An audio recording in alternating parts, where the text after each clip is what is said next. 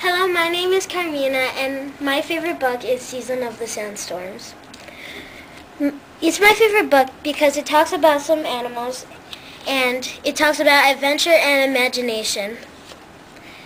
One of my favorite parts is when Jack and Annie, they get a note from Merlin, the wizard, and it said, "Dear Jack and Annie of Frog Creek, your mission is to journey to Baghdad long ago and help the Caliph spread wisdom to the world.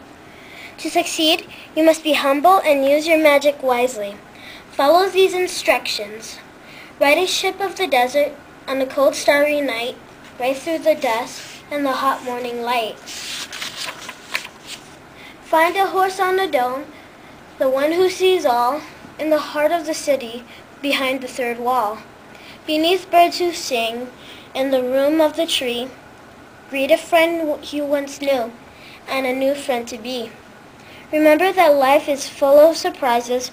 Return to the treehouse before the moon rises." The other favorite part I love is when they meet a man named Mamoon, and he helps them journey to Baghdad so they can spread wisdom to all the world.